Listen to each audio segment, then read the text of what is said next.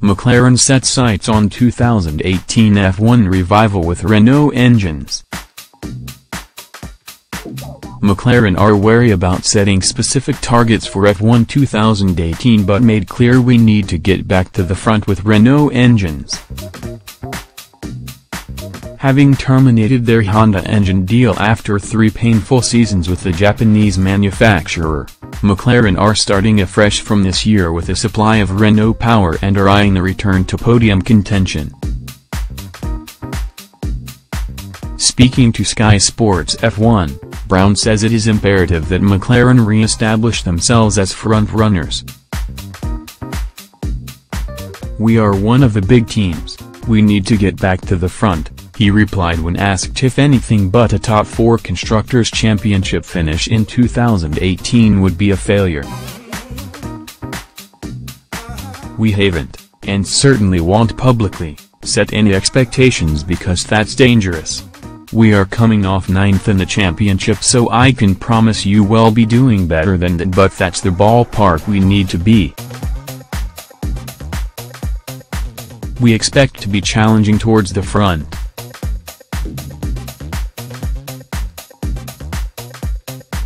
He added, "We think we'll have a competitive race car, so I think you're going to see Fernando, Alonso, and Stoffel, Van Dorn, racing each other hard, which will be exciting as long as they don't take each other off, and hopefully we're fighting for podiums.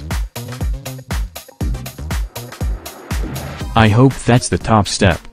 But McLaren, whose last race win came over 5 years ago, accepted that breaking the race-winning dominance of F1's 3 leading teams is going to be very difficult. Mercedes, Ferrari and Red Bull are awesome teams that have significant budgets which hopefully will get addressed in the new deal, from 2021, but that's still a few years away, said Brown.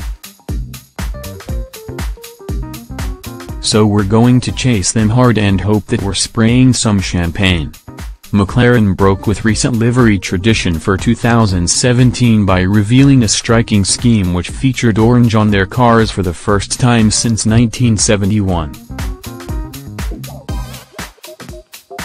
But speculation that the more traditional papaya orange McLaren color, the one used on Fernando Alonso's McLaren-branded Andretti car for the Indy 500 last May, could return for 2018 has since swirled.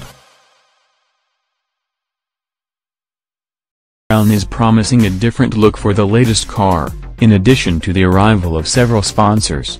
"I think they, the fans, are going to like what our car looks like," he predicted. "We'll have some new partners on board. We've signed a few and we will start announcing in January, but the car won't look like it did in 2017.